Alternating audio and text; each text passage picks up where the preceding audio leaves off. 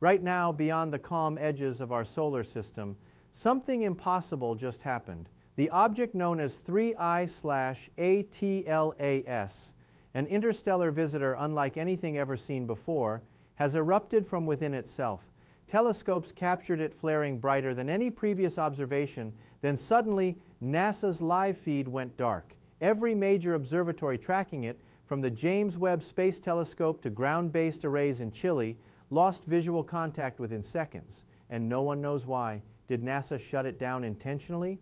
Or did something out there cause the blackout? Scientists are terrified because this eruption might not be an explosion, it might be an awakening. Before we dive deeper, make sure you hit the like button, subscribe, and tell me your country in the comments. I want to know where in the world you're watching this moment in cosmic history unfold. Because tonight, we stand on the edge of discovery, and possibly the edge of something far greater than we can comprehend. Just a few months ago, 3I/ATLAS was thought to be another icy wanderer, drifting silently through the dark between stars. But what made it different, what made it extraordinary, was that it came from outside our solar system, a true interstellar visitor. It was first spotted by astronomers using the Pan-STARRS telescope in Hawaii, who noticed something peculiar. Its light was inconsistent. It pulsed faintly, like a heartbeat. Most comets reflect sunlight in predictable ways, but 3I/ATLAS shimmered irregularly, almost as if it were responding to something. At first, scientists thought it might be rotating oddly, tumbling through space. But then, high-resolution images from the Hubble telescope revealed something stranger. Inside its cold, rocky shell were bursts of internal heat, small but measurable. Heat that no known natural process could explain. There were no jets of gas, no sunlight reflections, no collisions. It was glowing from within. Then came the eruption. On October 5th, NASA's Deep Space Network detected a sudden spike in infrared radiation coming from 3I/ATLAS. Within minutes, the object brightened tenfold, releasing a powerful burst of energy, the kind of energy usually associated with solar flares or neutron stars. But this wasn't a star. It was a fragment of rock, maybe metallic, moving through the void and suddenly behaving like a reactor. The data streamed live on NASA's public feed, until just as the readings peaked, the feed went offline. A few seconds of static, then nothing. Officially, NASA called it a technical malfunction. But sources inside the Jet Propulsion Laboratory claim the shutdown was intentional. Something appeared in the data, a structured pattern in the emission signal. Something too regular to be random. When decoded spectrographically, the eruption's light wasn't uniform. It carried a repeating pulse, a precise mathematical rhythm in base intervals of 2, 3, and 5. Prime number sequences, the kind we often associate with intelligence. To many, that may sound sensational, but it's worth remembering. Prime sequences are how humanity itself first planned to communicate with alien civilizations. In the 1974 Arecibo message, Carl Sagan and Frank Drake encoded information about Earth using prime-based patterns, assuming that any intelligent species would recognize their universal logic. Now, decades later, 3I/ATLAS has emitted the same kind of signal and then vanished. The eruption itself wasn't chaotic, it was controlled. The energy release was concentrated and brief, just under 11 seconds. Too consistent to be an accident. Harvard astrophysicist Dr. Avi Loeb called it a deliberate event. Others, more cautious, suggest it could have been a form of outgassing, a natural venting of trapped ice.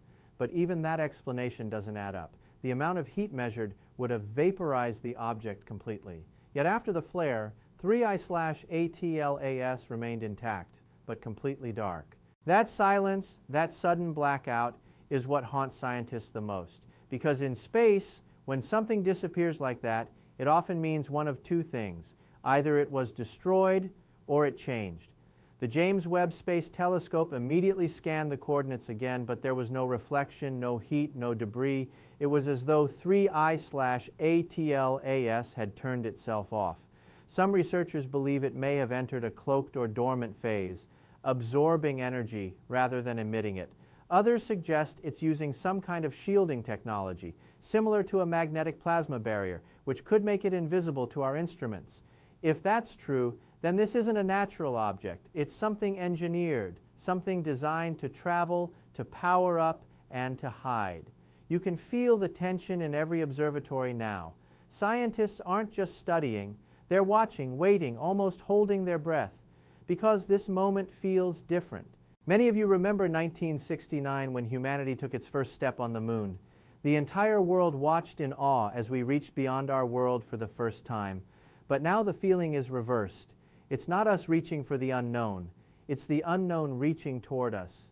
NASA, ESA, and Harvard's Center for Astrophysics are quietly collaborating on new simulations. The current trajectory data shows that before the blackout, 3I/ATLAS slightly altered its path by 0.02 degrees. It's almost imperceptible but mathematically significant. It means the object changed course, something a drifting rock cannot do on its own. The models predict that if this trajectory continues, it will pass closer to the inner solar system than ever before, potentially brushing the orbit of Mars within the next 6 months. Whether this is coincidence or intention, no one can say. But if the object is indeed maneuvering, then it's not just a visitor, it's a traveler. What could have caused the eruption? Some say it's a cryovolcanic event, ice exploding under internal pressure, but there's no evidence of volatile compounds on its surface. Others suspect it might be a power release, the activation of a propulsion system unlike anything we've ever seen. Imagine a fusion-based drive that ignites briefly, propelling an object light years with only short bursts. It's not fantasy, it's physics pushed to its highest edge. If this was a form of propulsion, then 3I/ATLAS may not be a comet at all. It could be a probe, ancient, autonomous, built by a civilization far older than ours. A vessel designed to drift between stars powered by the same forces that forge suns. And that's where the fear comes in, because if something built it, then something sent it. The eerie part is how familiar this idea feels. In 1977, the Voyager spacecraft left Earth carrying a golden record, humanity's greeting to the cosmos. On that record were our sounds, our music, our hopes. We imagined someone, somewhere might one day find it. Now imagine that the same concept existed billions of years ago, only we're the ones who found their version of Voyager. But unlike our probe, this one isn't silent. It pulses, flares, and now it hides. NASA's infrared specialists tried to pick up residual heat signatures after the feed cut out. For several minutes, faint ripples in the cosmic background radiation appeared, like the wake left behind a moving ship. The readings shifted direction, then vanished completely. It's as though the object accelerated and went dark by choice. In the days following, the ESA reported another anomaly. A small distortion, a gravitational ripple, moved through a nearby patch of interstellar gas. It wasn't massive enough to be a black hole or star, but it was moving with purpose. One scientist compared it to a fish diving beneath the surface of a cosmic ocean. And perhaps that's exactly what it did. If 3I/ATLAS did erupt deliberately, it might have been signaling, sending a burst of light, not just toward us, but outward, toward the stars. Some believe it was activating, reaching for a network we can't see, a web of communication stretching across light years. Others think it was testing us, broadcasting a message to see who was watching. Whatever the truth, one thing is certain: NASA isn't revealing everything. The live feed that went dark has not been restored. When asked about it, agency representatives said only that data from that channel has been archived for analysis. But archive means hidden. Something in those frames, something the public wasn't meant to see, might hold the answer. And that answer could redefine everything we believe about life, intelligence, and our place in the cosmos. For decades, we've searched for signs of others: radio signals, infrared beacons, Dyson spheres. We've found nothing but silence. Yet silence, as any physicist knows, isn't the absence of sound. It's the space between signals, the waiting before something speaks again. Perhaps 3I/ATLAS has spoken, and now it waits for us to respond. It's humbling, isn't it, to realize that we may not be the only storytellers in the universe. Maybe this eruption, this brilliant flash before silence, wasn't destruction, but communication. a cosmic Morse code, a way of saying, we are here. And maybe, just maybe, it's waiting for our reply. Do you believe 3I/ATLAS is a natural phenomenon, or the work of something far older, far wiser? Tell me what you think below. And don't forget to like, subscribe, and share this with someone who still looks up at the night sky with childlike wonder. Because someday soon we may learn that we were never alone in this cosmic ocean, and that even now something out there is watching, waiting, and whispering through the stars.